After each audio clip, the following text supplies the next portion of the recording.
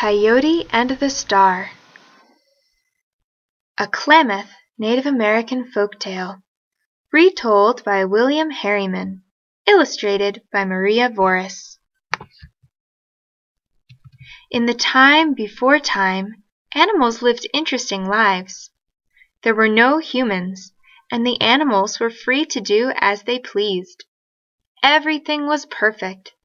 There was no disease, no hunger, no war, and no suffering.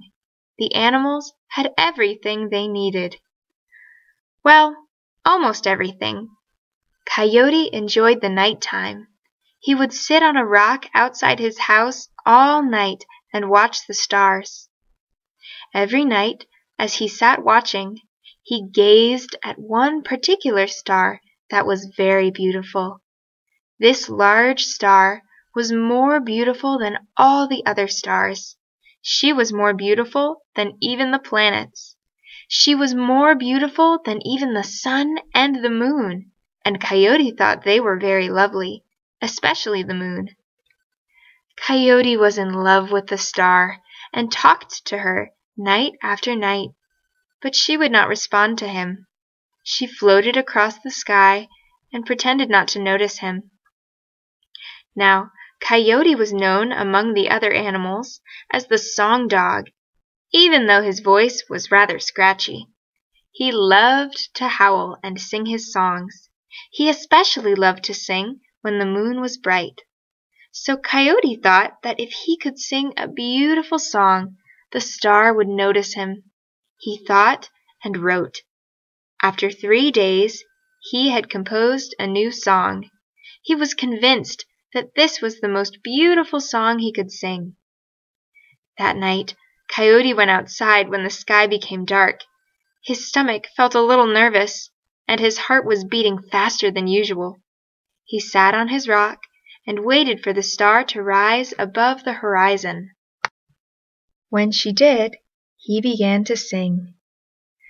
"Oh, beautiful star, I'm waiting for you. My heart is open and my love is true. I ask for your hand and your heart to woo. Please give me a sign that I'm not a fool." And he sang his verse again and again, hoping she would notice. But she just flew across the sky and did not utter a word. The other animals watched Coyote sing and felt sorry for him. No star had ever loved an animal. They knew Coyote had often been a fool, especially in matters of love. Coyote's older brother, Wolf, just shook his head and sighed. Wolf had helped Coyote out of many difficult spots. He had a feeling that his silly younger brother would get himself in trouble again. Coyote did foolish things for love. For 7 nights, Coyote sang his song and received no response. After the 7th night, he stopped singing. He was exhausted. He closed his eyes and dreamed of a ladder that elevated him to the stars. He climbed the ladder and took his star by the hand. They danced and danced, happy to finally be together. When he awoke, he noticed that in the distance the star passed very close to a mountain. He thought that if he could climb to the top of the mountain, he could touch the star and convince her to love him. Coyote ran very fast, bumping into trees and tripping over rocks. Owl watched him run through a thicket of blackberries without even noticing.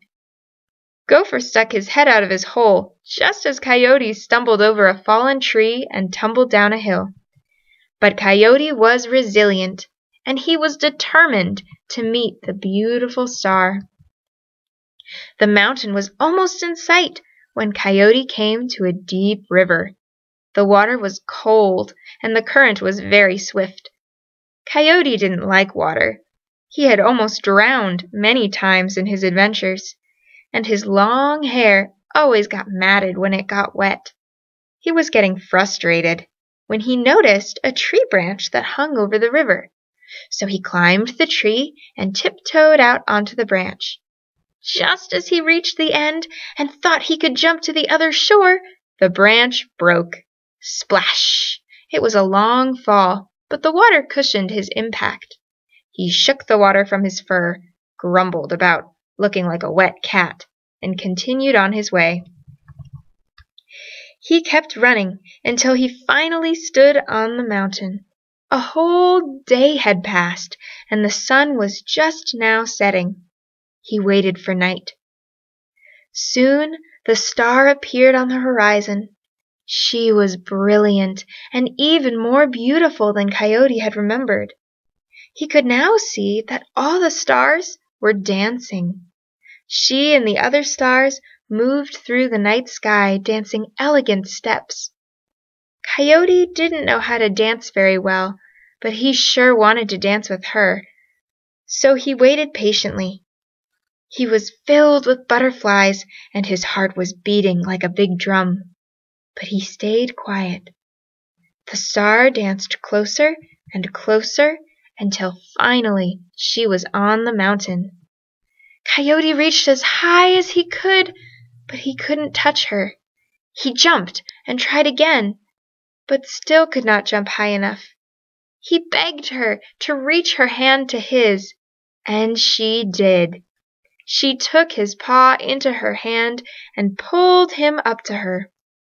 Slowly she danced with Coyote up into the night sky. They went far, very high above the earth. Coyote began to get dizzy and afraid. He did not think he was afraid of heights, but this was very high. His heart pounded even harder. Coyote and the star danced farther and farther above the earth among the other stars. It was icy cold, and there wasn't a single sound. None of the other stars said anything. He begged the beautiful star to talk to him, but she was silent. Coyote looked down and saw the rivers as thin lines, the mountains as small spots. His heart became very cold. He begged the star to return him to earth. He missed the rock outside his house, and he missed the ground. When they had reached the top of the sky, the star let go of Coyote. For the time of one whole moon, 28 days, Coyote fell to the earth. He fell and thought about his life the whole time. He promised himself he would never act foolish again. He vowed to be a good coyote from that day on. But he knew he had committed foolish acts, and he felt powerful regret. Finally, he hit the ground. The impact made a great hole where once there had been a very large mountain, the mountain he had climbed. His blood turned to water and filled the hole to become a beautiful lake.